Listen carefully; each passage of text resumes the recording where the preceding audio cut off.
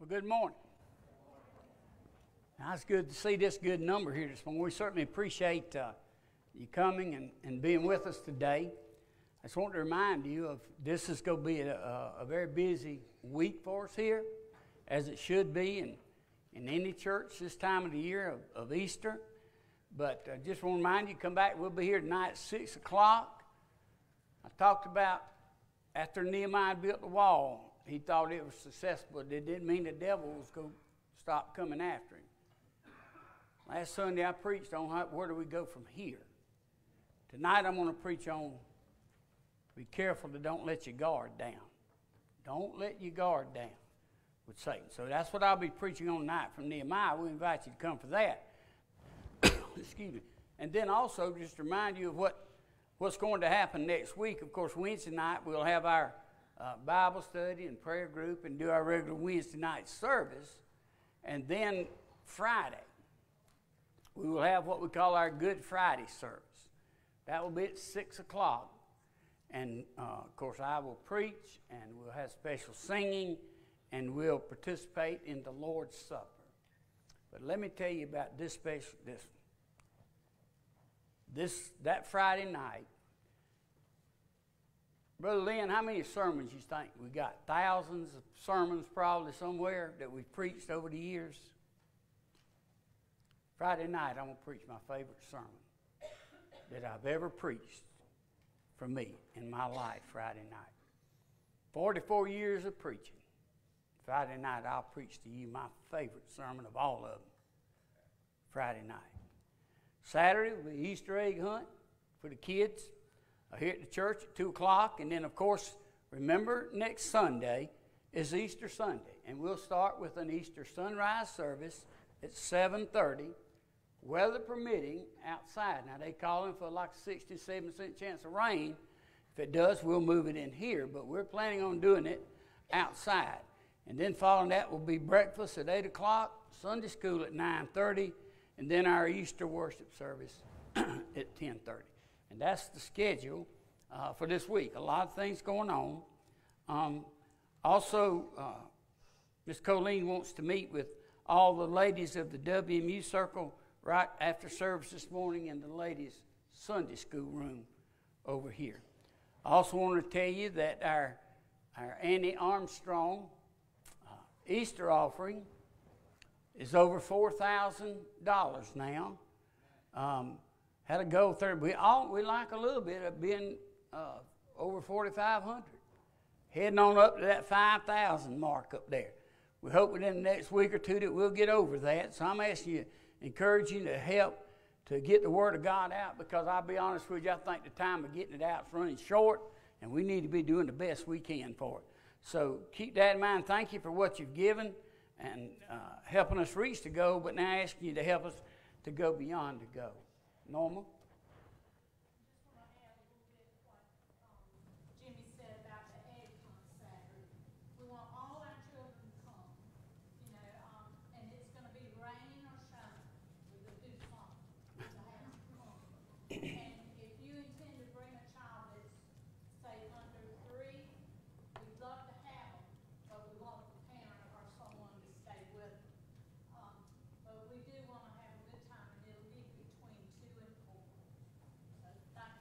Okay. Anyone else have anything? All right, if not, Mimi's going to come. We're going to begin our worship. We're going to sing while we've come today to worship God. Mimi will come and lead us. You stand with us as we sing, "We Have Come Into His House."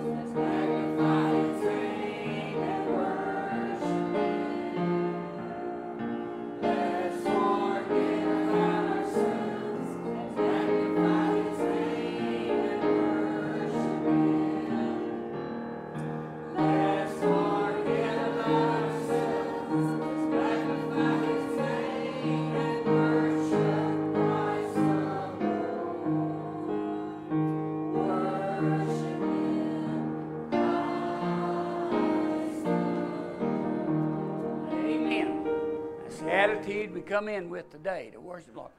All right. Children, I don't see many here this morning, but we got children. Y'all come down here for a minute. I want to tell you a little story. Y'all come on down.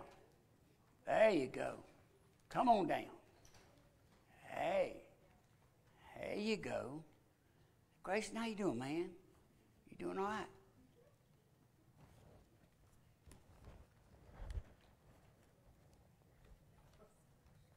All right. How y'all doing this morning? Good. Good? Everybody good? Good. I started a few weeks ago. There he is. Thank you, buddy. Appreciate that. I telling you about a man named Abraham that God called to leave home and go somewhere, and he didn't know where he was going. God said, just follow him. So he followed him for years, looking for a place. And I tell you, last Sunday he found a place with green grass and a nice place to live and stay. And so he put up camp there, brought all of his animals, his family, and all there with him. But what happens after you've gone several years and you've took your sheep and your goats and your animals there with you? Well, over that period of time, they have little ones, don't they? And so the herd increases. you have a lot of goats, a lot more than you had when you started. And so when they get there, they begin to look at the land. They begin to look at the herds that they had. And as they looked out, he had carried his nephew with him. When he left home, he carried his nephew. His name was Lot. And he took him with him to the journey. Well, Lot had his own sheep and goats and cows. Abraham had his. So when they got to this land, there was a problem. Who's going to stay where? Which part of the land you go get? What part does he go get? And so what happens, they all kind of stay in the same place, and it becomes so crowded to guess what happens? The men that are watching the herd start fighting with one another. Things turn bad because they all were wanting the same spot. Well, Abraham heard what was going on, so he comes down there and he sees them. And he brings his nephew Lot with him. And this is what he tells him. God has given us more land and stuff than we know what to do with. So there's no need fighting and arguing over who's going to get this patch or who's going to get that patch. And he does something that a lot of people won't do. He looks at his nephew. Now, which one do you think really had the right to choose? Abraham did. Right. Because he's the one that God told to go out there. But you know, sometimes when you love other people, you kind of step back and you look at the situation. And Abraham does. And he goes to his nephew Lot. And he says, there's no need to fuss and fight. People will fuss and fight over anything. It don't take much.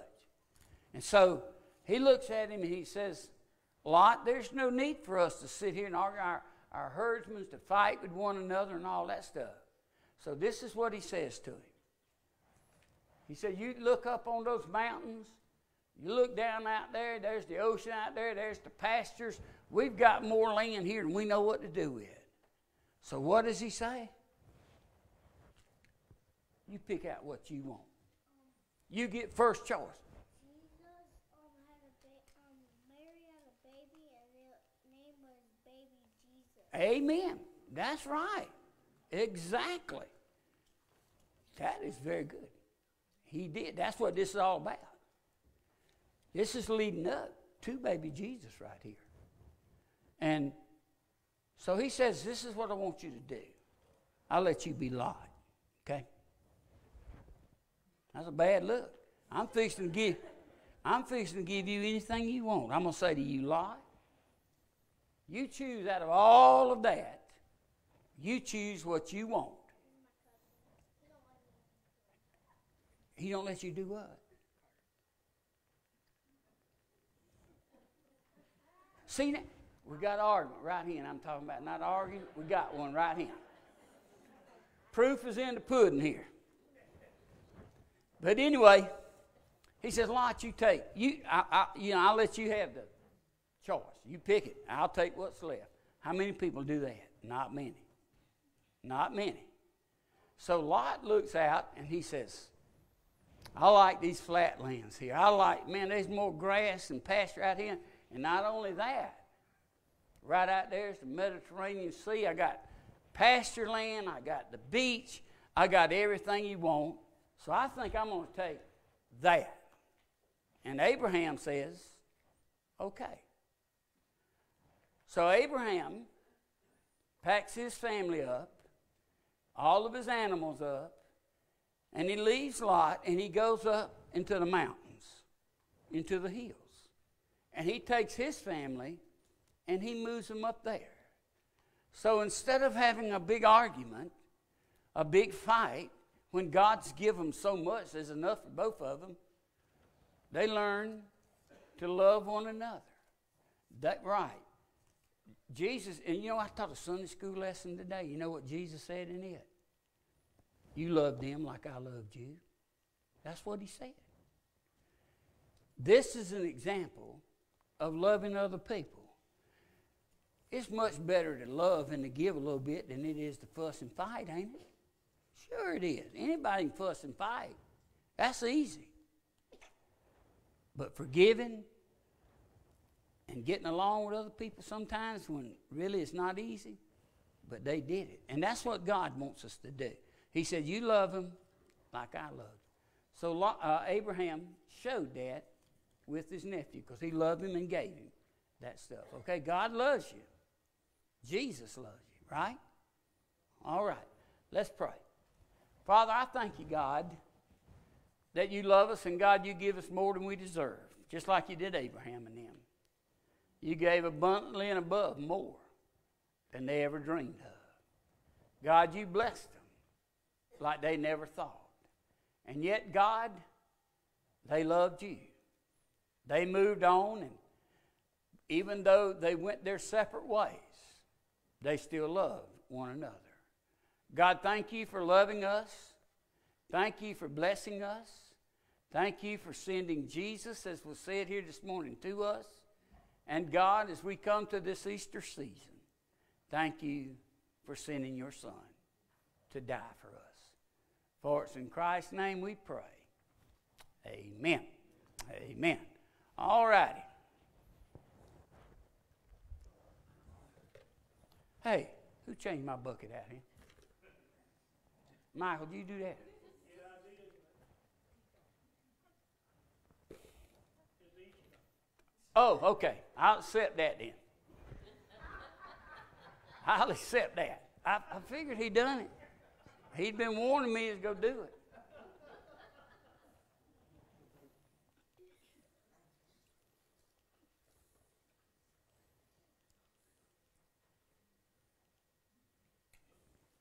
You don't know? Thank you.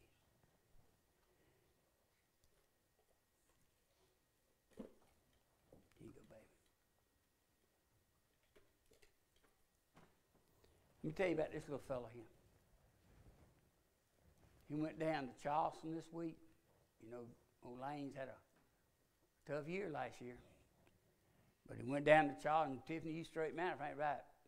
But every test result he got was good, wasn't it? Amen. Every test result he got was good. He'd been on our prayer list and prayed for him, buddy. I'm glad you feeling better. Ain't you?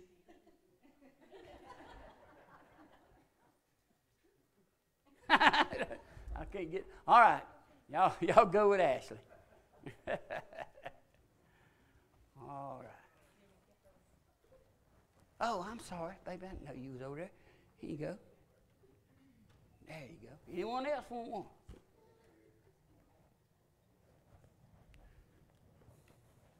All righty. I want to share with you just a little mission story here before we pray, and might encourage you to give a little bit more, that we might increase this. If ever in the world people need to know God, it's the world we live in today. I'm telling you, it's terrible.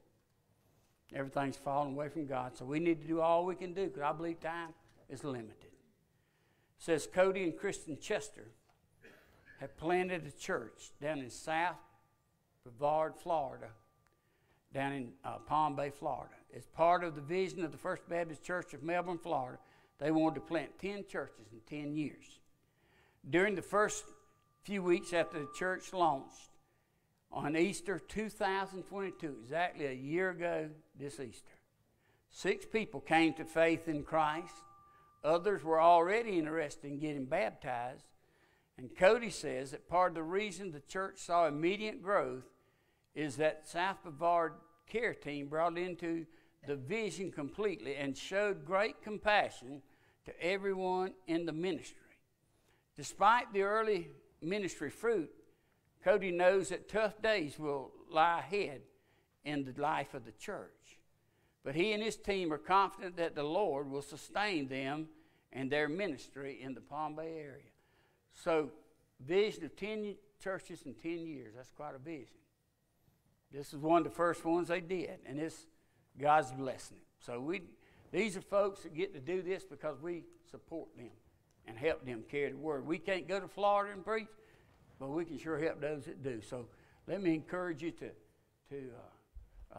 keep that in mind as you give. We're going to have our offertory prayer now, and then Mimi's going to come and lead us, and we'll take up our offering this morning. God, I thank you for this day. This is, Lord, Palm Sunday. God, this is the first day of the Easter week. And God, I pray that as we sing, as we preach, God, that, Lord, you will take the message, and God, help us to realize what a great day it was when you went into the city. God, what a life-changing day it was. And before that week was over, the whole world had been turned upside down. God, I thank you for loving us enough, as the little boy here this morning said, that Mary had Jesus. He knew that. Thank God. Jesus died. Thank God. He arose again. Thank God. Thank you, Lord, that your plan worked. God, I pray now as we come to worship that, Lord, you would be in the midst, that, God, you would bless now, that the Holy Spirit of God, as we sing that song, let us come into his house to worship him, that, God, that at this time we will get our minds off of other things, and, God, we'd focus on you in that Easter week, God. For it's in Christ's name we pray. Amen. All right, Mimi. At Calvary, hymn number 138.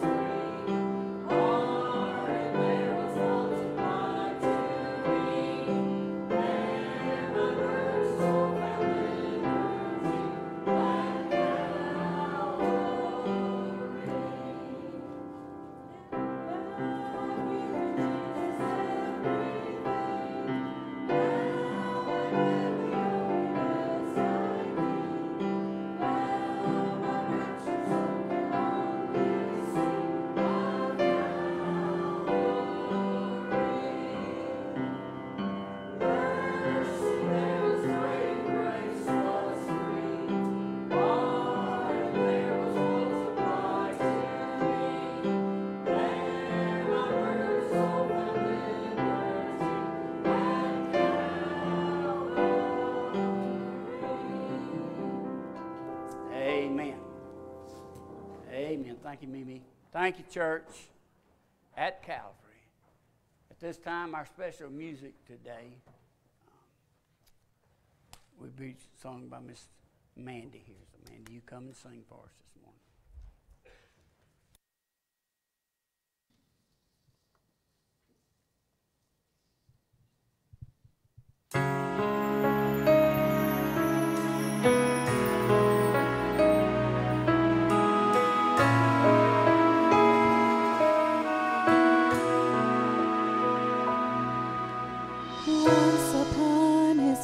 He knew this was the beginning of the end.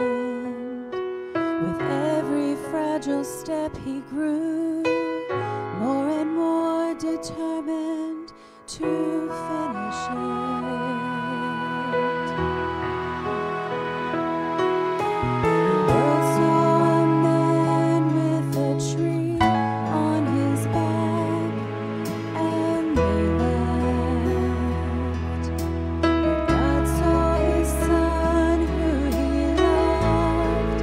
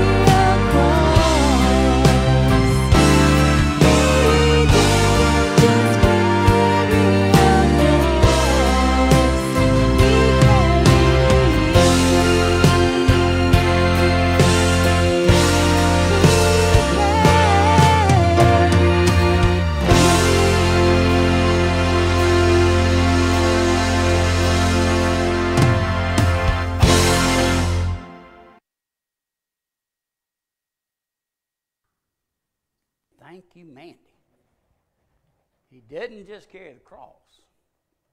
Wow. He carried me. What an appropriate song for the week that we live in today. All right. Remember, Friday night I will preach you my favorite sermon. She might be planning to stay a little longer than usual. If I'm going to preach to you, after 44 years, I'm going to preach to you my favorite sermon Friday night. Nah, it won't be too long. But anyway, if you have your Bibles today, I want you to turn me over. My throat is about dry as a bone. This is the third message I've brought today. But it's a very needful message. Every message this morning has been out of the book of John.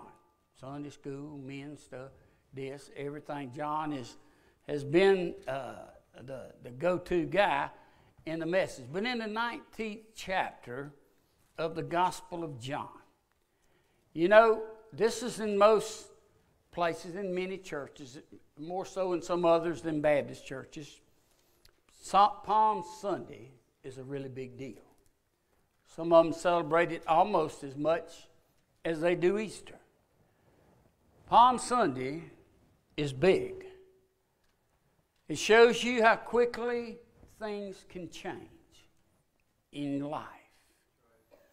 If you remember, on Palm Sunday was the Sunday Jesus had gotten through talking with his disciples, meeting them in an upper room, telling them that he was fixing to leave them, and he goes into the holy city of Jerusalem. He rides in there on a donkey. And everybody there, for the most part, is so glad to see him that they're standing around like a fan club. And they're shouting, "Hosanna, Hosanna, Hosanna."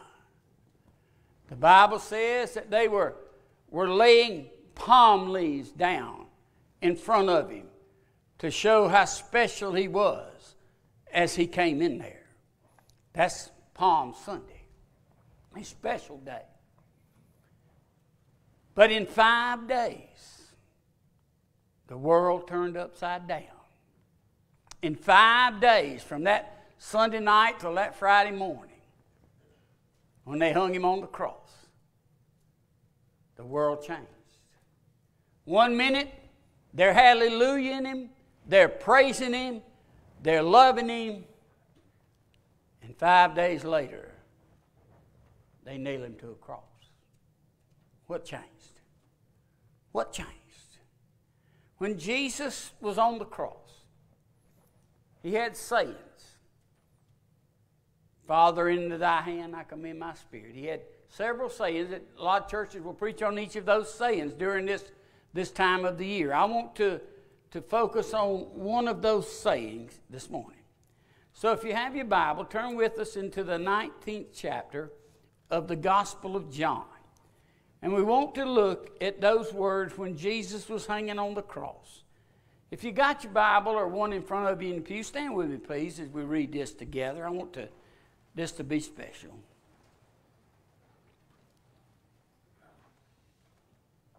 Verse 26 of John 19 says, that when Jesus therefore saw his mother, and the disciples standing by whom he loved, he saith unto his mother, "Woman, behold thy son." Then saith he to the disciple, "Behold thy mother." And from that hour that disciple took her into his own house. After this, Jesus, knowing that all things were now accomplished, that the scripture could now be fulfilled, said, "I thirst." Now there was set a vessel full of vinegar, that they filled a sponge with vinegar and put it upon hyssop and put it to his mouth. The last words of Jesus. When Jesus therefore had received the vinegar, he said, "It is finished," bowed his head, and gave up the ghost. Father, thank you for the cross. Thank you, God, for the shedding of blood, for which without it happened there would be no forgiveness of our sins. God, I thank you as Jesus hung on that cross, I was on his mind. That he died for all of us. When he said it is finished, he meant that what you had sent him here to do was completed. God, we thank you for that love. I thank you, God, as we look forward to next Easter Sunday, the day he arose. But God, let us look today at the day he died. For it's in Jesus' name we pray. Amen. The last words that Jesus said when he was on the cross was, "It is finished." He had had many sayings up to them, but when we think of these things, we think of the fact that in Matthew, before he went to that cross, and he knew what was lying ahead for him, the spikes, the pain, the spear, all the things that he would go through for me and you, he went and he prayed. And these were the words he said before he went there that day. My God, why hast thou forsaken me? He knew why. He knew that it was necessary.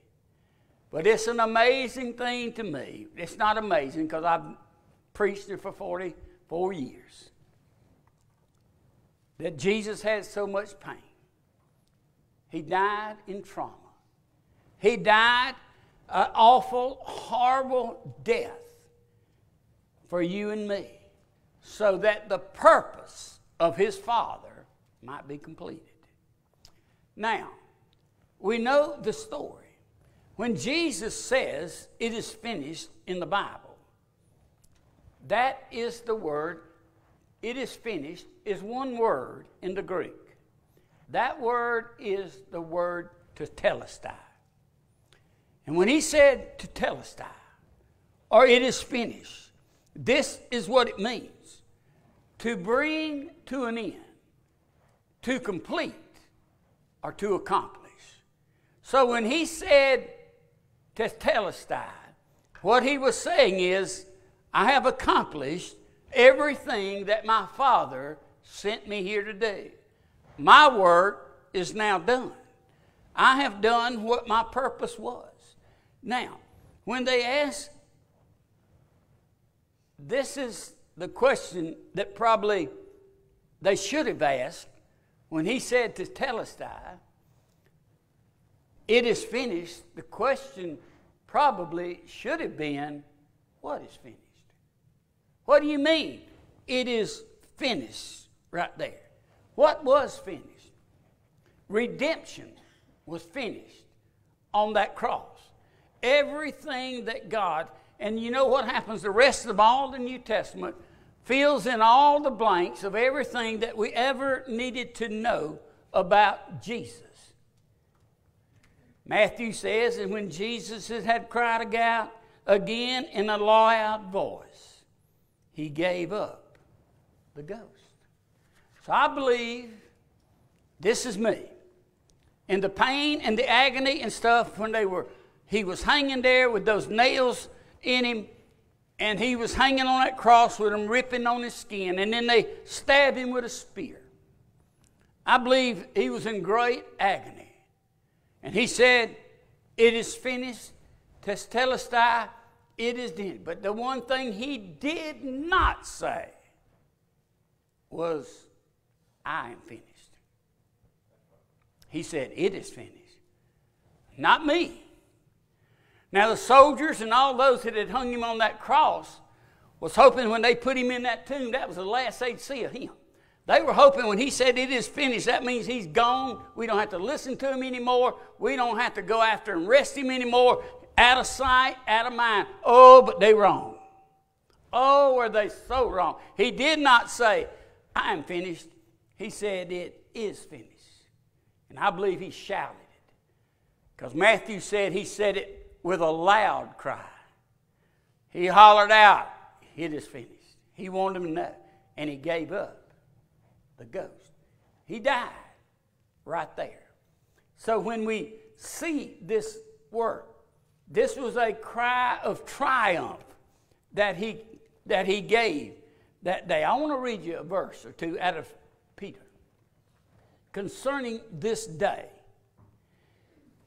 It says this in 1 Peter 18.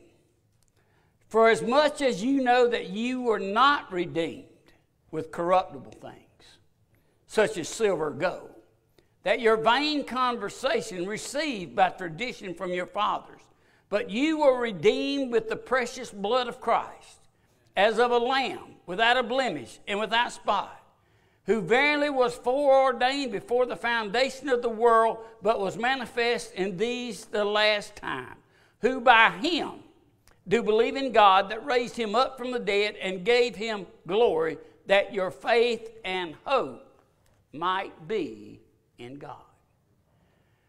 The only hope is in a risen Savior today. That's the only hope of mankind. So let's just think for just a moment.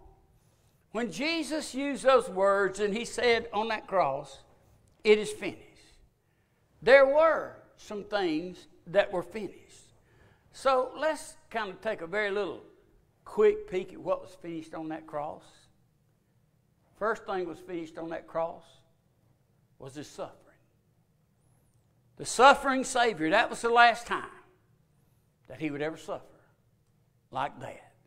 His suffering was finished. When we think of Jesus and we talk about Jesus, this is the thing the Bible fills in, and the Bible very plainly tells us that he was born into this world to suffer, didn't he? He knew that when he left heaven, came down to this earth, that it was not going to be an easy journey, it was not going to be an easy go. John 1:10 says, he was in the world was made by him, and the world knew him not. He came into his own, and his own received him not. Suffering was a necessary part of why Jesus came. Suffering was a necessary reason that he had to come. The Bible says that he came to save his people from their sins. Why? The suffering. He came to die, to save them. But what salvation said was this.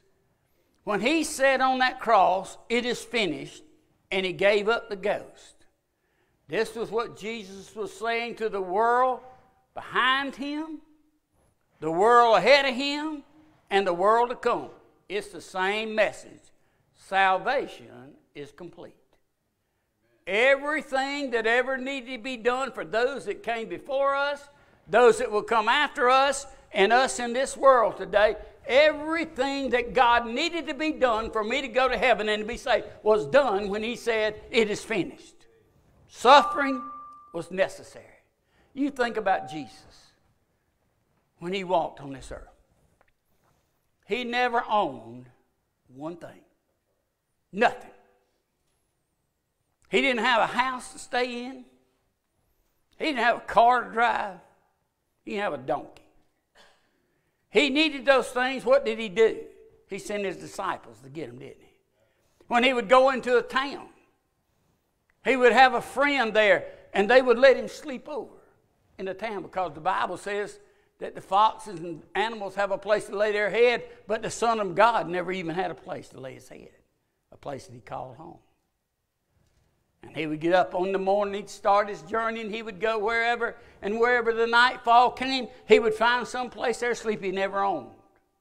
Even though he owned the whole world, he never really owned one thing during that time that he came as Savior.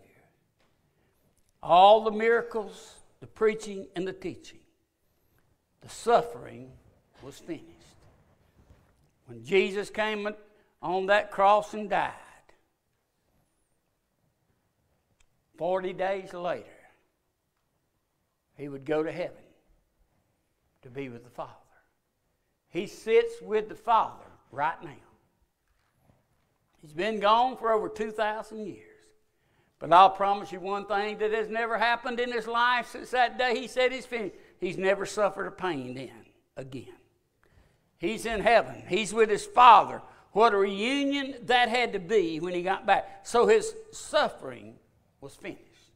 Secondly, his sacrifice was finished. You remember when I've told you in the book of Hebrews that we've been studying on Sunday morning? And we're still in it. I'm moving to another chapter whenever I get back to it. But when we finished up that 6th chapter, we talked about the high priest, remember in the Old Testament, and the priest and all that, and how now Jesus said because he died on the cross that we no longer have to have a high priest, that he is our high priest and we're our own priest, and we don't need a priest down here. That's so true. Jesus said, you remember how it was that every year the high priest had to go into the Holy of Holies and pray for God and put the blood on the seat there and ask God, and your sins were kind of wiped away for a year. Remember that? But next year, we had to go take care of those sins.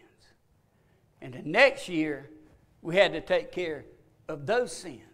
But when Jesus died on the cross, he said that it's not the blood of lambs and goats or birds or nothing else, but it is the blood of Jesus now. And it only would happen one time. Jesus didn't have to die every year anymore. Jesus' death on the cross took care of the Old Testament saints, took care of the New Testament saints, took care of all of those that will be born and accept Christ as their Savior. That was the last payment that needed to be made, and he made it on that old rugged cross. So his suffering was finished. The sacrifice was finished. You see, in ancient times, when you would buy something, and they would give you a bill of sale like you get sometimes. Well, when you paid that bill off, we would probably get a letter from whoever we had borrowed the money from or who we'd paid for it, and it would say what? Paid in full, right? That is exactly what this telestai means. Paid in full. So that day, when he died on that cross, it was full, it was paid for, it was done. No more outstanding debts. I don't need another sacrifice. I don't need another priest. I don't need another word other than the Word of God. That was done. It was settled. And for me, that's all it takes. I believe in the old rugged cross. I believe that death was necessary. I believe that blood was necessary above all things, because without the shedding of his blood on that cross, none of us would go to heaven. None of us. Because without the shedding of blood, there's no forgiveness of sin, but he forgave it that day. You see, when they stabbed that spear in him, that's when the blood flowed. That's when the blood flowed. What a great price to pay. And as Mandy sang in her song, he didn't just carry that cross. He carried me. Oh, he carried me. Going to go to heaven one day. And what a day that'll be when my Savior I'll see. That's what the Bible said. And I look into his face, the one that saved me by his grace. What a day, glorious day that's going to be. And it was all because he died that day. He died that day. Forgave us and gave us a way to get there. So not only was his suffering finished, not only will he not have to sacrifice anymore, it was finished. But thirdly, let me tell you what else was finished. Or rather, who else was finished? Satan was finished that day. Satan did not want that to happen. Satan knew, as he used to be a resident of heaven, he knew God, he knew Jesus. He was kicked out, he came down here. And for those years that Jesus was down here, they locked horns and they battled. And Jesus won them all. But he knew what God's plan was. That the shedding of blood. So he did not want what to happen, I don't believe. But all the way back to the beginning of the Bible, in the very first book of the Bible, God's Word always comes true. I read it, I hope you read it, study it, because it tells us what's been, it tells us what here, and it tells us what is to come if we'll look for it. Satan was finished. In the very first book of the Bible, it says that the woman would stomp on the head of the serpent one day.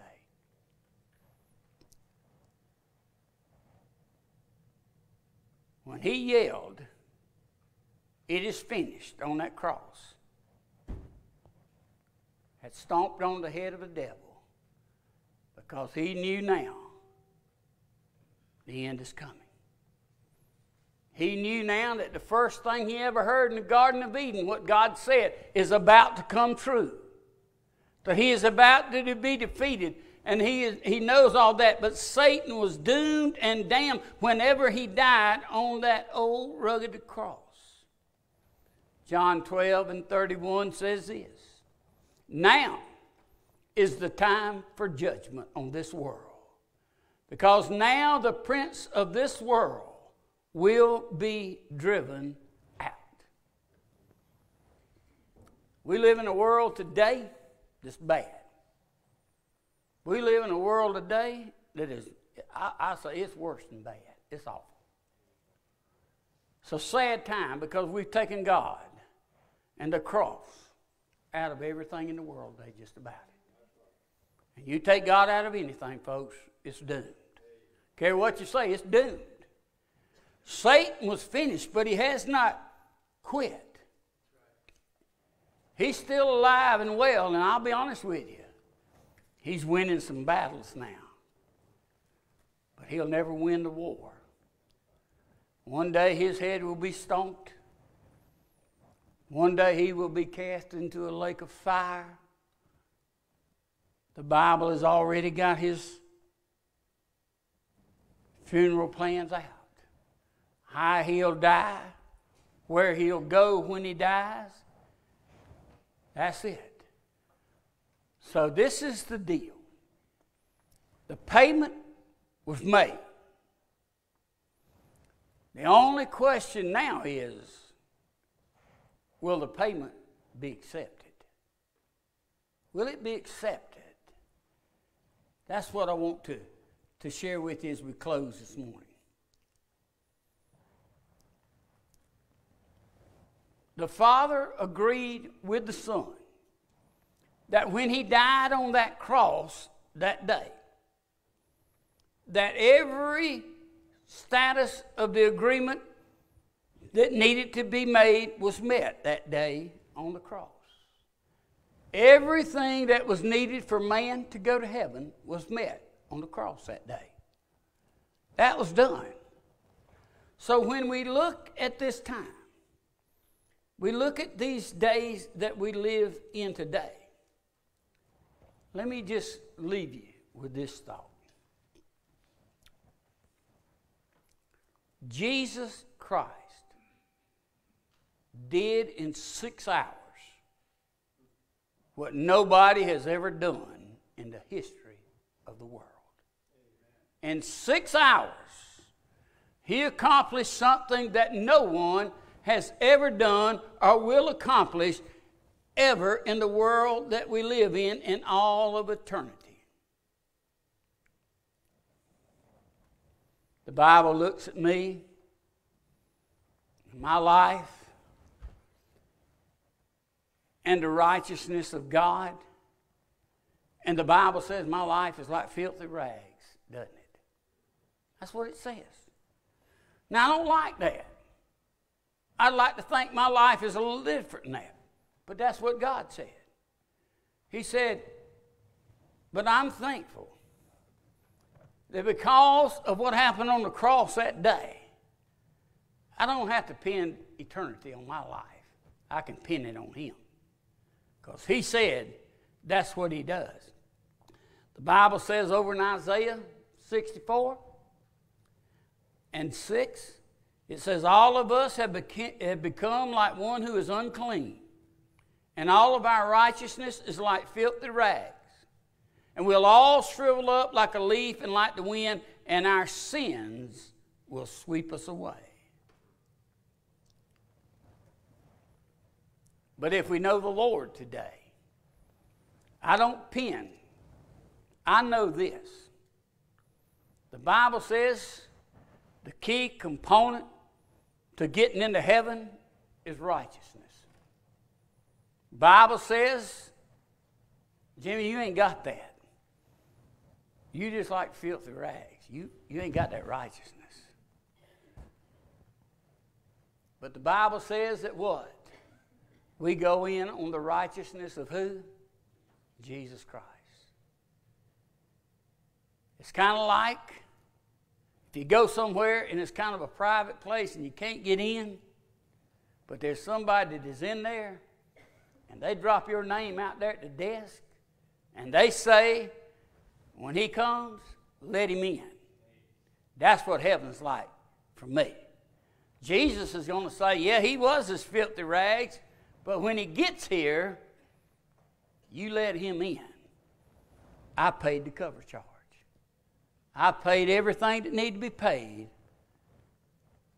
So you let him in where I'm at. Folks, that's the only hope you got and the only hope I got is that Jesus says, come on in.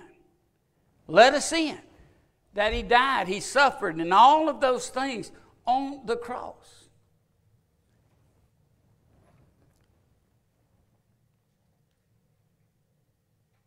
Oh, what a Savior. Now, I told you. The other week we had that group singing. Remember when we had the Masters 3 here a few weeks ago? And I went up to them and I said, do y'all sing, oh, what a Savior? And guess what? They just happened to have it on their repertoire. And they said, we do. Now, I told you this. I told you I was going to preach my favorite sermon Friday night. My favorite song is Oh, What a Savior. And they sang it that night. Oh, what a Savior. I love it, I love it, I love it. He gave, in that song it says, he gave his lifeblood for even me. A little old nobody that most people will never know. But one day I'll walk into glory, not because I've been your preacher, or not because I'm very good, but I'll walk into glory one day and Jesus will say, let him in. He's mine. Let him in. He's mine. And we need to think about that. Because the longer we live, the closer the end is coming. And I think in my life, if I can make it to teach you Bible school about what it will be like living in the end times, that's my Bible school study. It's going to be terrific. And we can see where we are. I think we're running down a very steep hill here as far as time-wise goes. I think things are changing very rapidly every week. Something happens that takes us further away from God. Every week. Every week. So we started the birth pains of the end of time some time back. And now what I see is what? The birth pains are getting greater now. The church is coming under attack now, as I told you it would. But oh, what a Savior. Oh, what a Savior. He gave his life's blood for even me. For me. He left heaven. He carried me up that Calvary hill, as we just heard. So I want to ask you today as we finish up. He wants to be all of our Savior, doesn't he? I hope today as we close out and get ready to go, that you can say, I know Jesus Christ. That you can say, I've asked Him to be my Savior. And the fact of the matter is this. If you ask Him to be your Savior and you mean it with your heart, brother, He'll take you over and He'll come in your life and He'll change everything about your life. Preacher, I don't know if I can change. I didn't say you need to change everything about your life. I said He'd change everything about your life. Because I'll tell you what, Jesus starts filling up places that's pretty empty in our lives. That's what He does. Oh, what a Savior. Oh, what a Savior. I'll tell you one thing. I'm glad there was a cross. Even though it caused suffering and tremendous pain. God understood that when before the foundation of the world, He made that plan. A lot of people don't want to accept it because in the world we live in today, that's too gruesome. That's too bloody. Remember how I tell you we've done taking the blood out of the churches? I would never go to a church that didn't preach the blood. I'm telling you right now, you take the blood out of them hymn books, and you tell the preachers in your denomination you can't preach the blood, I'm going out the door. Because I'm going to tell you what, without the blood, you might as well shut that door right there. And yet they say this gory, and the people coming up, they don't like to know that blood does that. Blood seems like something bad. No, no, no. The shedding of blood at that time was the greatest thing that ever happened to mankind. What I tell you, He did more than 6 days than everybody in the world has ever done. That's my Jesus. That's our Savior. So as we have our hymn of invitation today, we're coming into a day and a time where you're going to have to make some choices about which direction your life's going to go. Not only that, but when you leave this world, what direction your life is going into. There's 2 directions, up and down. That's the only 2 ways to go. There ain't no sideways. You're either going up to heaven or you're going down to hell. That's it. That's the only, isn't it amazing? That's the only options.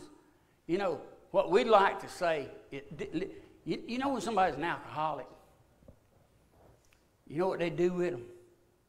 If they got the money and find it, they send them to a halfway house somewhere, or 3 Rivers, or somewhere like that, to leave them there for a little while, see if they can get their act together.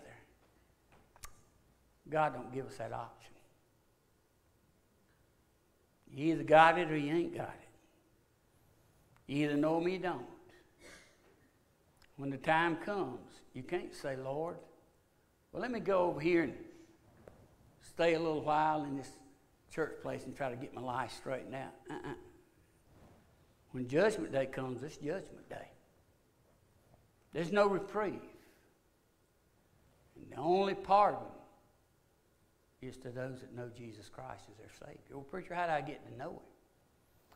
I'm amazed how simple God made it. That cross I preached about took care of everything you owe.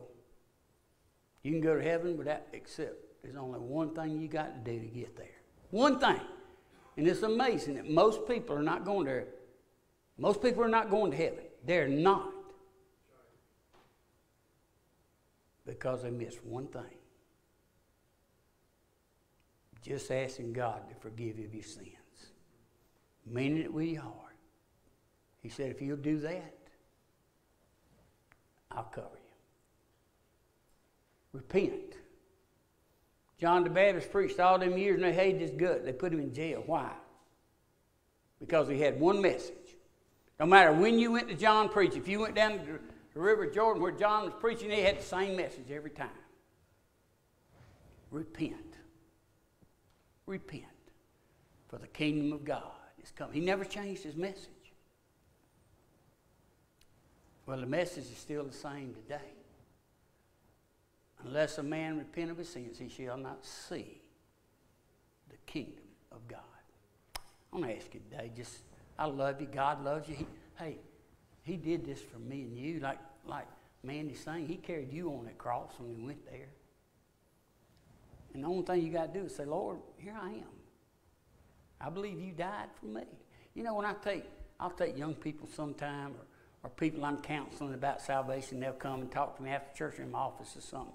And this is what I'll say. I remember talking to Parker about this.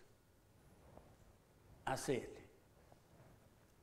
do you believe Jesus died for you? Do you believe that when he died on that cross, that means he'll forgive you of all sins? Do you believe that? And what'd you say? I do. That's right. Folks, wow. Can you say, I do? If you can't, then you come and say, preacher, you don't need to understand it. I've been saved for 50 years, and I still don't understand it. I really don't. But I believe it. I believe it. Because I believe what that book says.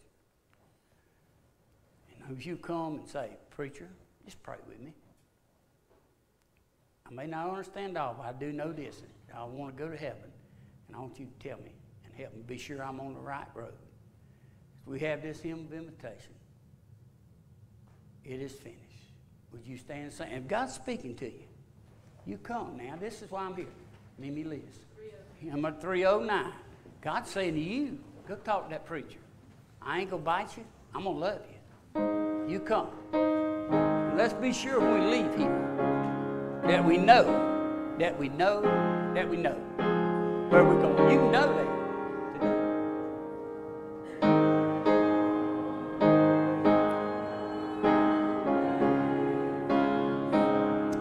Coming home.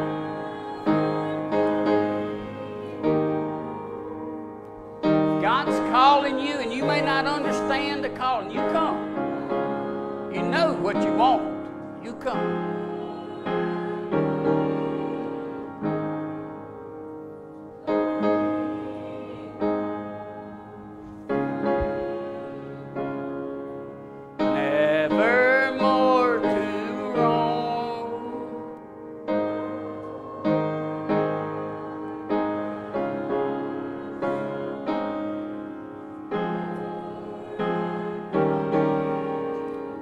Do this one because I really believe that there's somebody in here that needs to come. I don't know why. But I remember something Billy Graham said many years ago. Billy Graham said the greatest mission field in the world is in our church pews. Is in our church pews. Because I was one of them that came to church all the time. But I never had that relationship until later on in my life. It's easy to come to church and say, well, I go to that church, I'm there. That's not a big deal with God. Have you asked him to save you? Have you asked him to come in your life? I did that, and it was life-changing. It was hard for me to do, to get out and walk down the church aisle with a church full of people that knew me from whenever and say, I want the Lord, when they thought I had the Lord. My, what a day. I'll never forget that day. I'll never forget that preacher. I'll never forget that sermon that day. Would you come today? I believe God's giving us a special chance right here. You may, when the Bible says that, not the Bible, but there's a song that says, when he was on the cross, I was on his mind. Let me tell you something. You were on his mind. You were. And you're on his mind today. And he's saying, just come on. Would you come as we sing one more verse, please?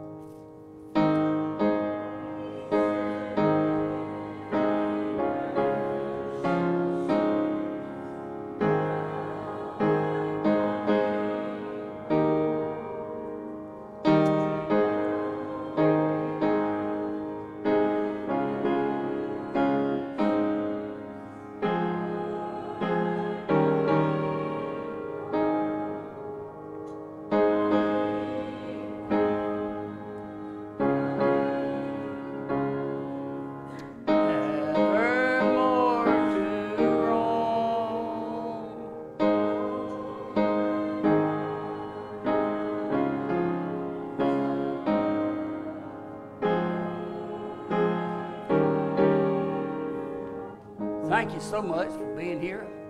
Come back with us tonight at 6 o'clock. I'm going to preach to you about the danger of letting your guard down. He warns us in the Bible about letting our guard down. And I'm going to preach about that tonight to try to help us look at things, what's going on, and don't let our guard down. Because Satan's still alive, and Satan's still well today in the world we live in. Reverend Gardner, Brother Lynn, would you dismiss us with prayer this morning?